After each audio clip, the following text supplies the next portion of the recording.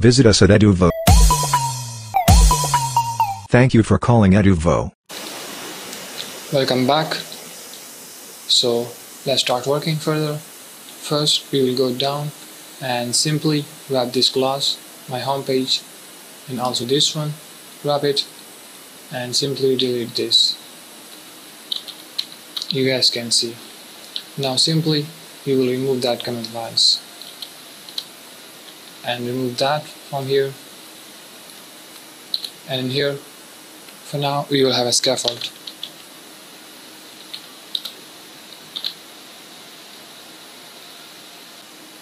As you guys know, our app is connected with the Firebase, so first we will go and we will initialize the widget Flutter binding.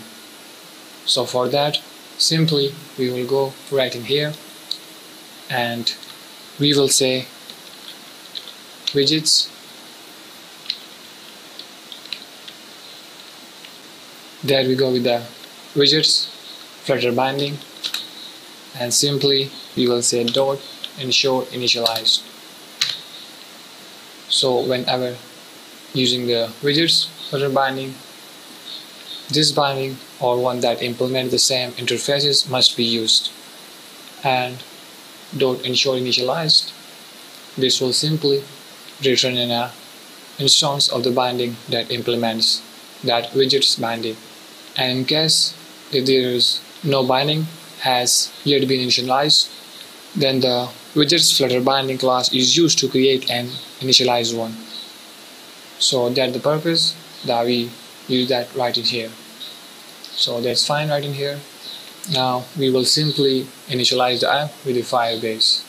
So for that, right in here we will say final and future less than and greater sign, and then we will say Firebase app. We will name this as a initialization,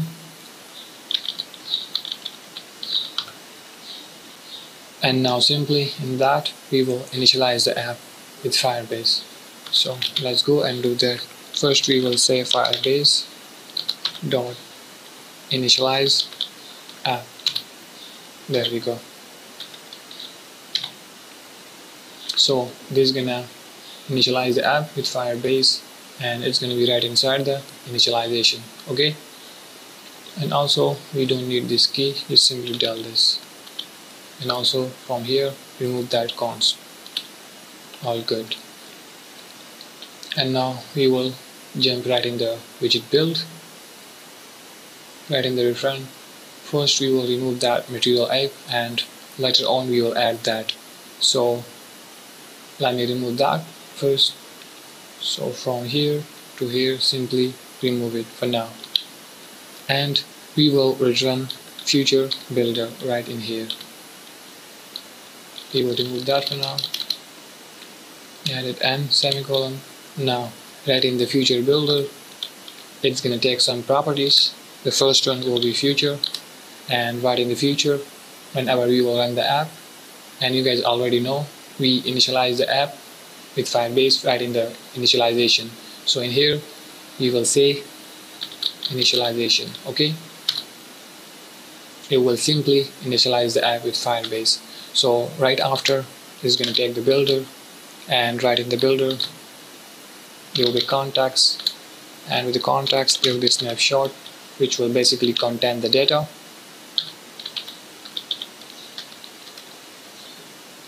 So in here remove that comma and curly braces, take this down. Now in here we will set the if condition for the purpose if snapshot dot connection state, if it's equal to connection state dot waiting, then in that case what we will do, we will simply return material app and semicolon right in here, right inside that we will say home and right in the home you have a scaffold widget, and right in the scaffold widget, and right in the body, and right in the center of the screen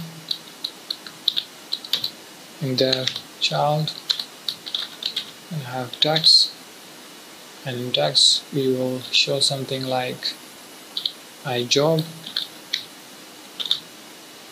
clone app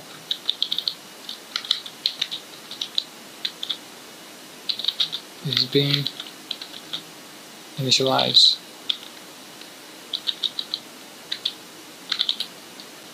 That is fine right in here. Now let's do some styling for that. So you'll say style, and in here text style. There we go. That's fine. Right in the text style, we will set first the color. We'll go with the colors dot cyan. That's fine right in here, and you will set the font size. We will set it to 40 for now, and font weight will be font weight dot bold. That's fine.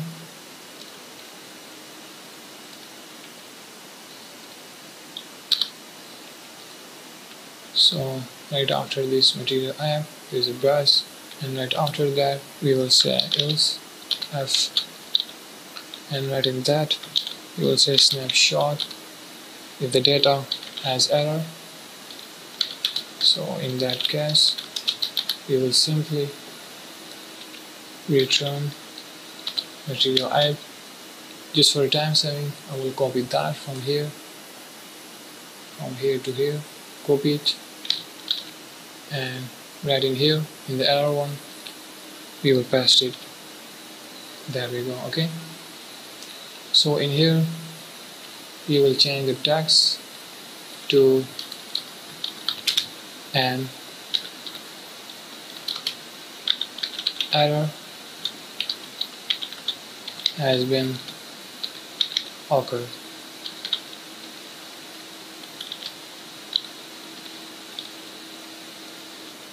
And right after, below this brass, in here you will simply return the initial material app that we removed before. So semicolon right at end, and in there first we will say the title, and in title we will say iJob clone app. We will set the theme data, and right inside that we will set the scaffold background color. There we go. And colors, we'll go with the black one, and right after that set the primary swatch. There we go. We will give the color blue. It's fine right in here. Now let's move down, and right after this theme data we will say home, and gonna have the scaffold right in here. So now we will remove that yellow lines. We will add this const modifier, so the code will be clean then, you guys can see. Also with this material app, add the const modifier, and also with the scaffold. All good. And if you guys didn't add the const modifier, it will not cause any error. I just added because the yellow line wasn't looking good, and also it wasn't in a proper manner. So that's fine. The yellow line has been gone already. Now let me tell you one more time. Right in the future builder, first we will initialize the app as I told you already, and right in the builder there will be context, and right after there will be a snapshot which will basically contain our data. And then we set the if condition. If the snapshot, it means if the data and their connection state, if it's equal that to the connection state dot waiting, then we will simply return the material app, and right inside that, right in the center of the screen, we will show this text: iJob clone app is being initialized. If the connection state, if it's equal to waiting, okay? And right after this if condition and else we say if the snapshot, if the data, if it's contain any kind of error, then we will simply return the material app, and right inside that, right in the center of the screen in text, we will show that an error has been occurred in case of any error. And right after is the initial material app, in which we say the title and the theme data. We give the color to the scaffold background, and also to the primary swatch we set it to blue. And right in the home, you guys can see it is a scaffold. So whenever we run the app, there will be a empty black screen because we set the scaffold and it's totally empty. So before running the app, first we will go right inside the Android and open the app, open that build.gradle, because this is the new version and it's required some update changes. So right inside that, you guys can see the minimum SDK version. You will change that to 19, and also right at end in here we will say multi DAX enable, set it to true. So it's the requirement of the update version that we are using. As I told you before running the app, we set this to 19, the minimum SDK version, and also the multi-DAX enable to true. If we didn't set that, and if we run the app, then it will give us the error. So first I set this to 19 and set this to true. So whenever we run the app, there will be no error. So that's fine. Let's close this, and we're gonna now open the emulator from here. I have already downloaded. You guys can see right in here. And if you guys don't know how to download the emulator, the virtual device, you simply click in here, create device, and come here, select any of the phone right in here, and then click next. And right in here, select the API level. In here, download it simply.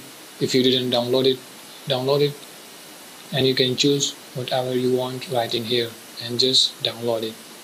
Okay, and then come here and click on this next.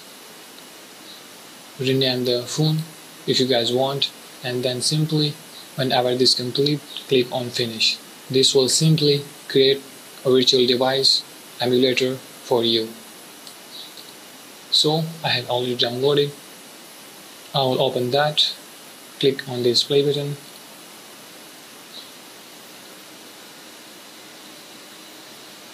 there we go. Now I will simply come here and click on this run main.dot. Just hold reload it. This will take some time, just wait for a while.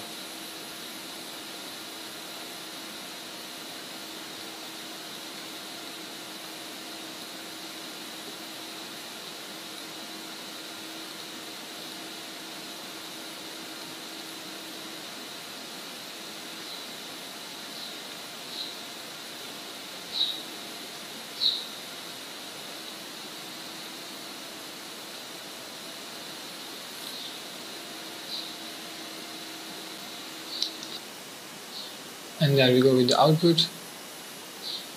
I have already told about this because we use in here the scaffold, and it's totally empty. That's why in here there is nothing but an empty screen with the background color, scaffold background color black. You guys can see right in here. So now right in here we will remove that debug. So for that purpose, in here we will say debug show check mode banner. We will set this to false. Now if we press the Ctrl S, you guys will notice. There we go. The debug has been gone already. So now I will show you one more thing. Just simply come here and cut the process and run it from the start. Or reload it. Click in here, run main.dart. So let's see now.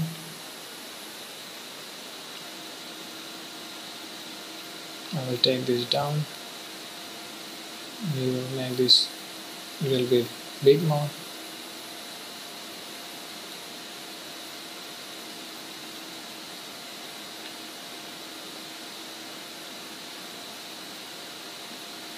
Now you guys will notice the tags. The app will be run right in a while. There we go. So in here right in the center there will be a text. iJob clone app is being initialized. There we go. If you guys notice, there was that text. So now we will make some changes right for that because it was too big, and we will set it to 38, and also we will add the font family. We will set it to Signature. And we have already added this font. Let me show you that right in the postback.yaml. There we go. Okay, so let's go back in here. There we go with the signature. Now again we will cut the process and we will run it from start. Click in here, run main.dart, and let's see the output now. And you guys will notice that text iJob clone app is being initialized. It will be there just for a while. Right in the center of the screen, right in here. So let's wait for that. The app is running.